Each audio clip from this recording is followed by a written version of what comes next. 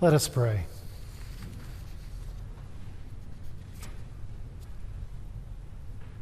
Loving God, we come before you as your grateful children, and we ask you to enable us to have clear minds and open hearts in these moments and in every moment. And we offer our prayer in Jesus' name. Amen. Endlessly hardworking and eternally optimistic. That's the phrase that pays from my message today. It's what I hope you will take with you. It's a daily goal for all of us to be certain. And it's also a connector to the blog that I wrote earlier this week as an introduction of today's theme. If you haven't read the blog, you can go to our church's website to see that. Or if you'd like, you can go to the Welcome Center to pick up a paper copy of it today. You know, the nice thing about a blog is that it's limited to 300 words. So if it's painful for you, it's a really brief kind of pain. And it does create the ironic humor with the comparison between the elements of pain and the difference in length between blogs and sermons, particularly when associate pastors who don't preach often are presenting the sermon. I want you to know I'm aware of this, I have this in mind, and I have your best interest at heart. The late Tim Russert of NBC News wrote a wonderful book about his father and his family's legacy called Big Russ and Me. He talked about what it was like growing up in Buffalo, New York, and he shared countless stories about his dad. Big Russ had served as commander of the American Legion post, and on one occasion, Russert had a chance to hear his father and his buddies talk about what it was like to return home from World War II. Big Russ said, "We wanted community. We wanted a home. We wanted a good reputation with our kids. What's the old saying? Your nose to the grindstone and hope for the best." Russert went on to say, "That expression captures the essence of my dad. Endlessly hardworking and eternally optimistic." And for those of us who remember watching Tim Russert work on TV, we know that he took that phrase literally. And he did his best to pass on that birthright to his son Luke, who is now a 28-year-old correspondent with NBC. In the epilogue of the book, Tim shared this letter. "Dear Luke, I wrote this book for your grandpa. As I finish it, I realize how much it is also for you. To this day, Grandpa believes that his glass is not only half full, it is actually 2/3 full. Or as he would say, I am truly blessed. And so are you. In the fall, you'll leave for college. Whenever you think your studies are tough, think about Grandpa. Think about the example that he set and the lessons he taught about work and respect and discipline. They're as important for you as they have been for me. But remember, while you are always, always loved, you are never, never entitled to live a good, faithful, and meaningful life would be the ultimate affirmation of Grandpa's lessons and values." You see, my thesis today is really pretty simple. That just like privileges and possessions, our values are the birthrights that we inherit from our family and from our faith. And if we aren't careful, we can shuffle off and forget about them. And when that happens, our lives become so very diminished. The original context for my thesis is the story of Esau and Jacob. Now you have some choices here. You can remember and imagine Martin reading the story from up here, or you can recall Dr. Smith sharing the story from down here. Either way, it's all good and it all works. It's the story of Isaac and Rebekah. The story of a mother who desperately wanted to be pregnant, and then once she was, because of all the fighting and tussling and horseplay going on inside her, she thought, this maybe was not such a great idea. But she gave birth. She gave birth to twins. We know now that the first child was born red all over, covered with hair, so he was named Esau, which meant ruddy. The second child came out gripping Esau's heel, struggling to be first, so he was named Jacob, which means grasp the heel. Esau loved to work outdoors, and Jacob preferred to stay at home inside. Isaac loved his older son, perhaps because he was older and would ultimately receive the family birthright, or perhaps because Esau was a good hunter and Isaac enjoyed an occasional steak. On the other hand, the text simply says that Rebekah loved Jacob. So if you remember the refrain of the rap, what we have here is a hairy situation. The problems began on that day when Jacob was cooking up some stew, and the smell of it created some temporary insanity for Esau. He came in and said, "I'm starving." Jacob, the grabber, shrewdly realized that he had a window of opportunity, and he said, "Okay, I'll trade you some lunch for your birthright." Esau had no problems with that because he felt like he was going to die anyway if he didn't eat. And so he did it. He sold his incredibly valuable inheritance to his younger brother. As verse 34 said, Jacob gave Esau bread and lentil stew. He ate, drank, got up, and left, showing just how little he thought of his birthright. One of the definitions of the word shuffle is to move things or people into a different order or into different positions.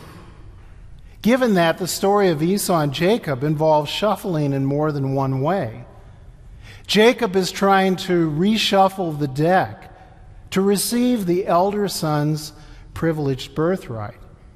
And Esau is too easily willing to shuffle away from his role of leadership in the family.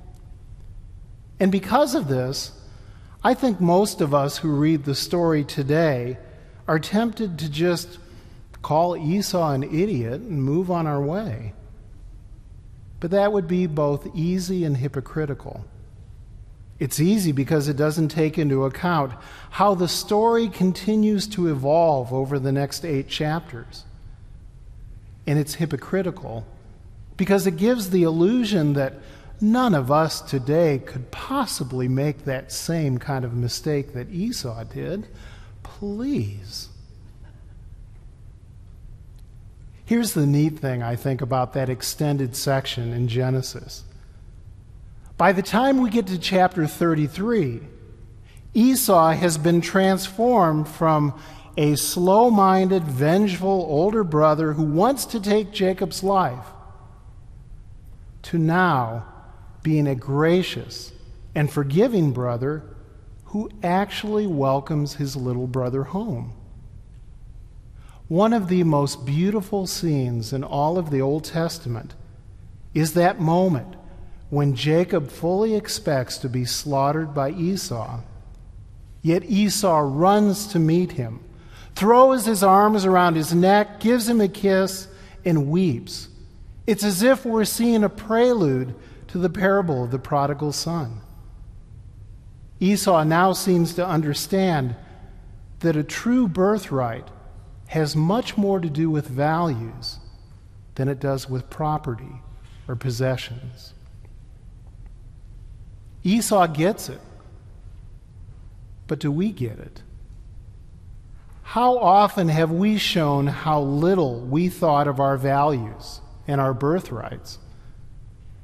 In how many occasions have we practiced the exact opposite of endless hard work and eternal optimism? I can't answer that for any of you, but I can answer it for me, and I can confess it for myself. I know how many times my mind replays the film clips of my selfishness and my sinfulness of the past. Far more than I want to admit. My parents entrusted me with a family birthright, and my faith entrusts me with a sacred birthright. Every morning that I get a chance to wake up, I have the opportunity to say once again, Lord, make me an instrument of thy peace, and really mean it, and then try to really practice it.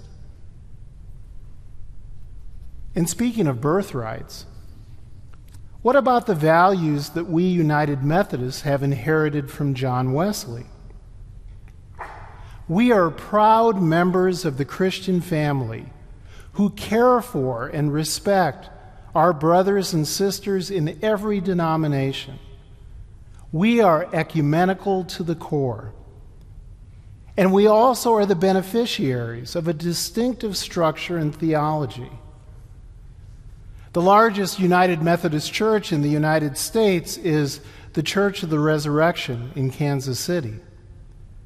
Their senior pastor is Adam Hamilton, and for the past few months he has gathered leaders around the country to think about and to pray about and to begin to speak about the most significant challenges that face our denomination.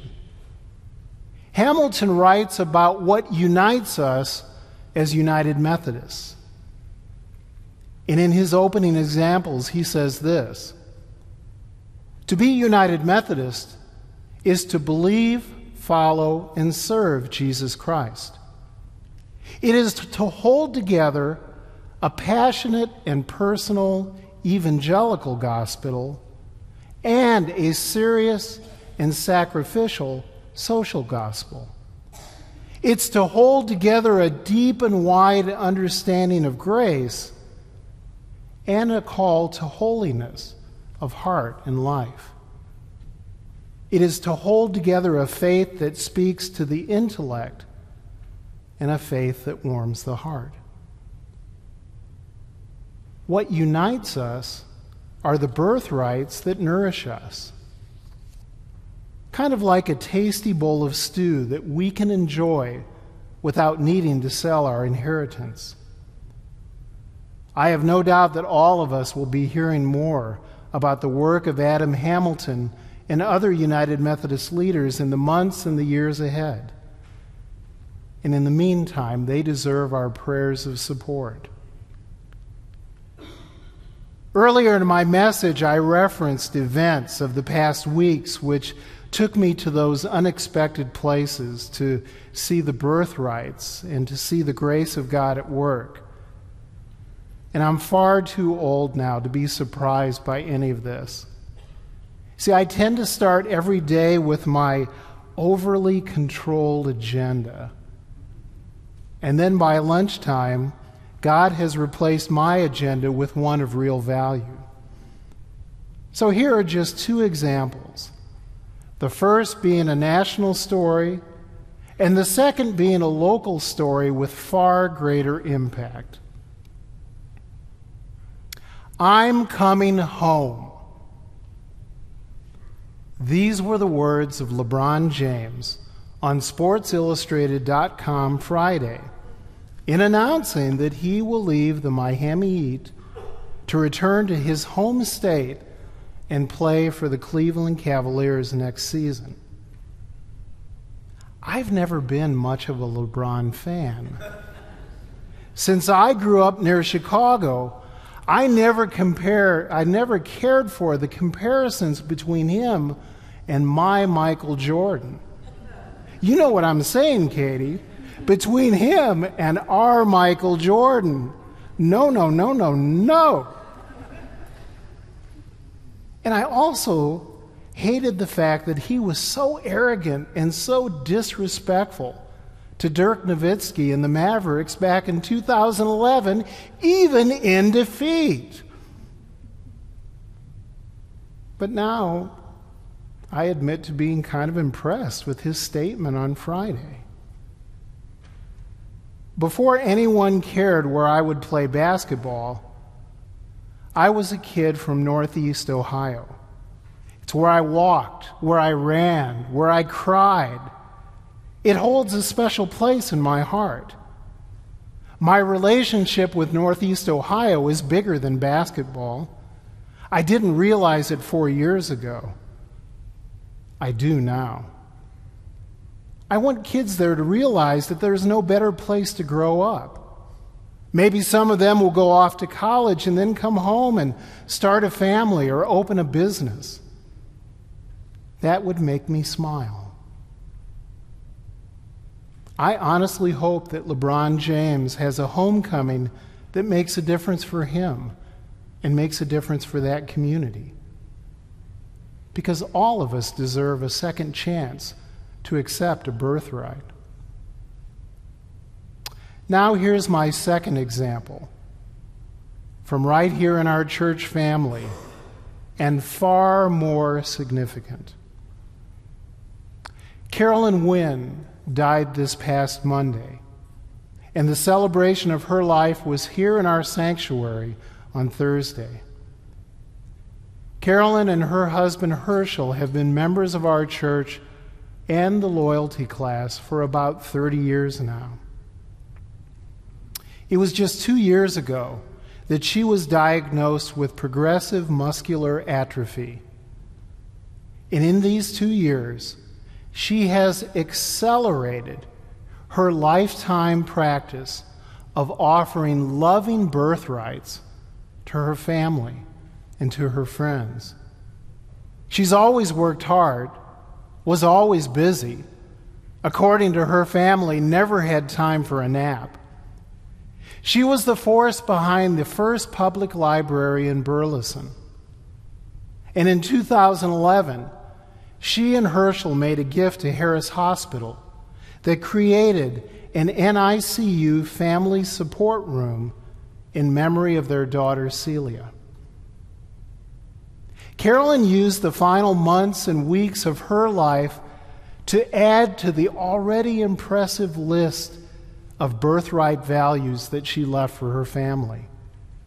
Her 5 granddaughters, for example, will always have her Mimi-isms to remember and to use in shaping the course of their lives. And speaking of remembering, I will never forget the scene that I saw 10 days ago. Carolyn was sitting in a chair, smiling, laughing, and crying with some of the members of her extended family. And in that moment, she was truly caring for them. She came to see these past days as her witness that none of us should be afraid of death, and that all of us can give thanks for the inheritance that God gives us in this life and in the life to come.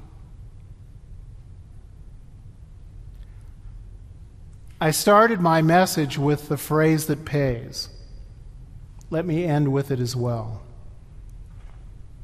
May all of us do our very best to be endlessly hardworking and eternally optimistic. May we always know that we are loved. And may we never, ever shuffle away from the values and the birthrights that God showers upon us. Thanks be to God. Amen.